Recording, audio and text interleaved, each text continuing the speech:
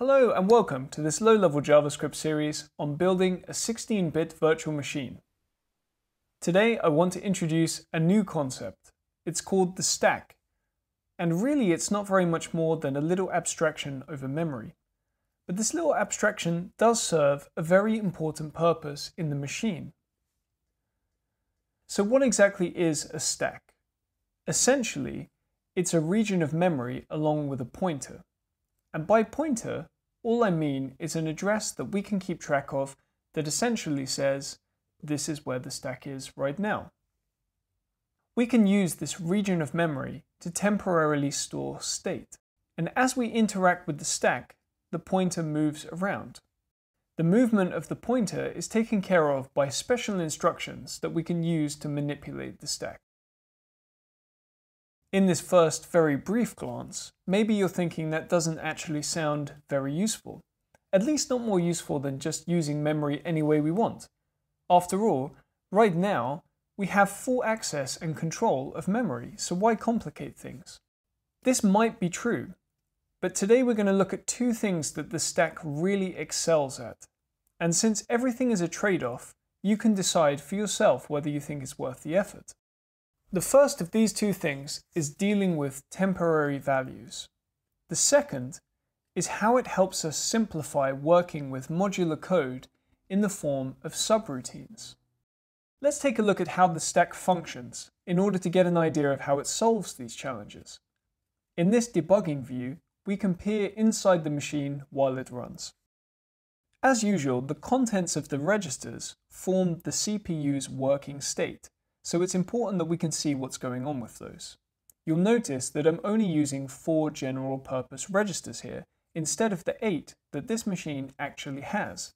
Everything we discuss will be applicable to any number of registers. We can also see the instruction that we're about to execute in both the currently fictional assembly language and the machine code that it corresponds to.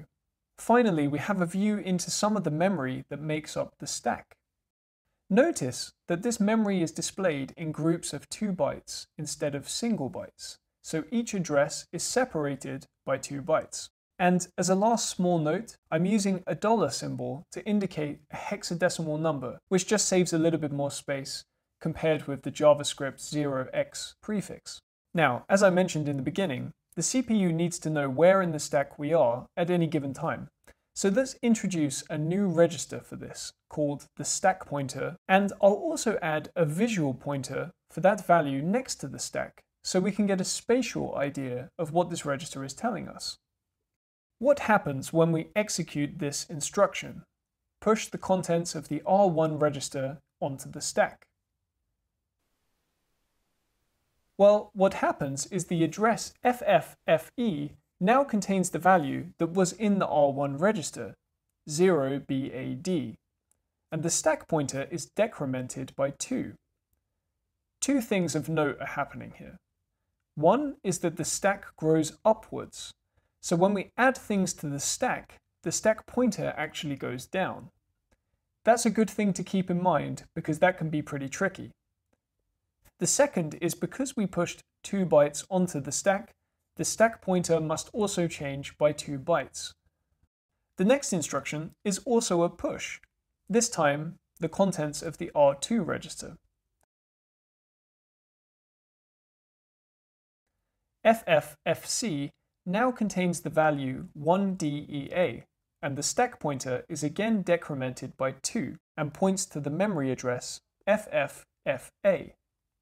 After that, the next instruction is a pop R1, which is essentially the opposite of a push. We want to take the last value on the stack and put it inside the R1 register.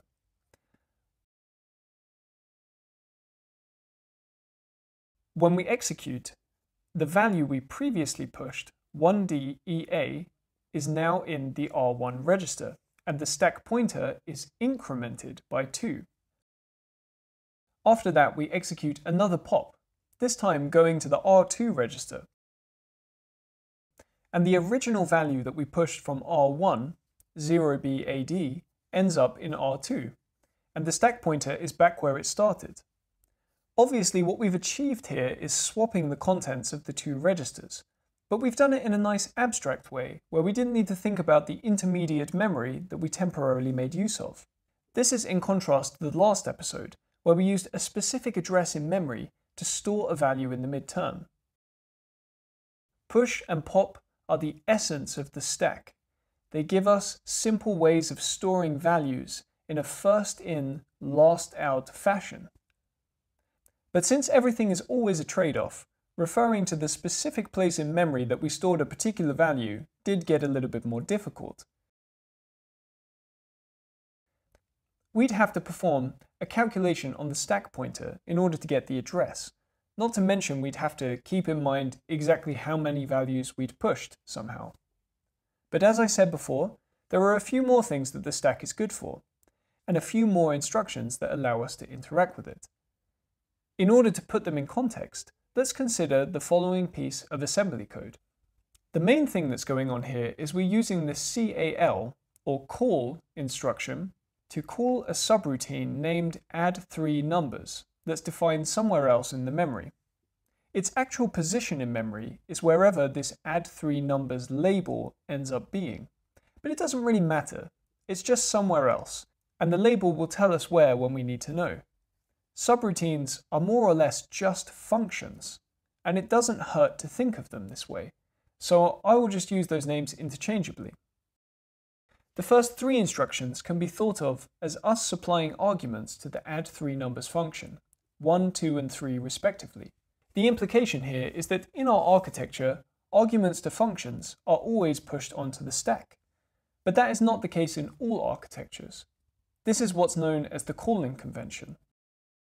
The push that happens just before the call is saying how many arguments we're passing to this add3numbers function, which, as the name suggests, is 3.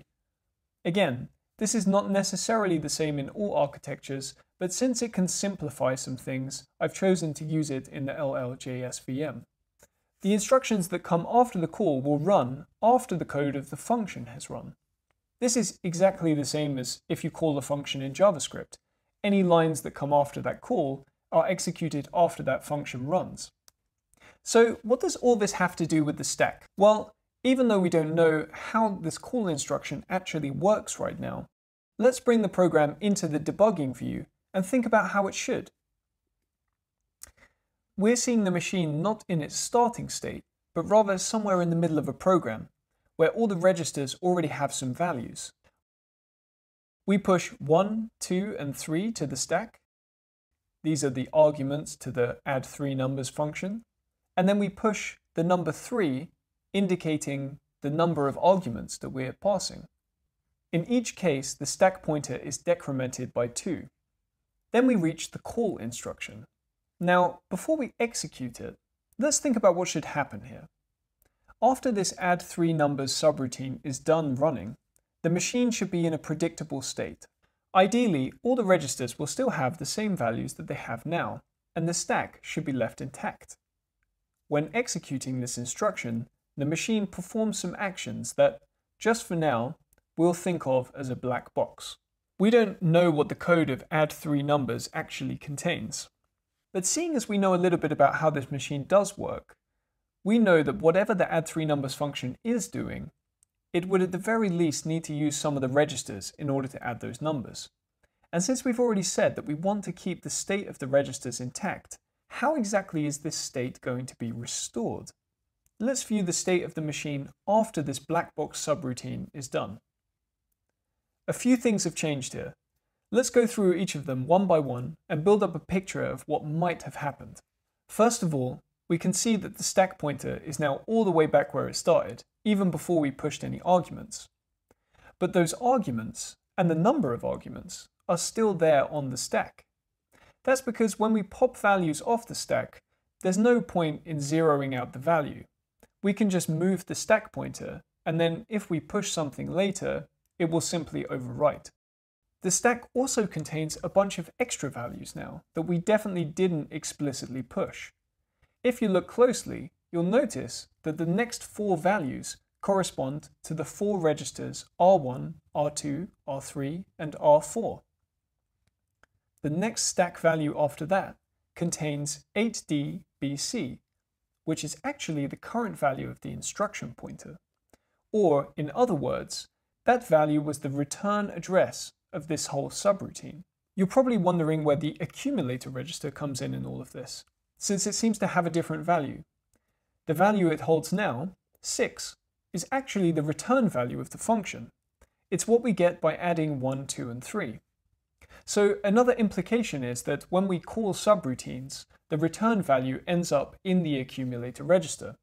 This is also part of the calling convention. An image should now be forming in your mind of how the machine actually restores its state. A data structure is automatically added to the stack when we call a subroutine, a data structure which contains all the registers we need to keep track of. This same structure is later used when we return from a subroutine, using an instruction helpfully named return or ret, and the values inside are popped into the correct registers. We call this data structure a stack frame. But there is a little more going on here. For instance, take a look at the value on the stack which comes immediately after the return address. It's the hexadecimal number 14, which in decimal is 20.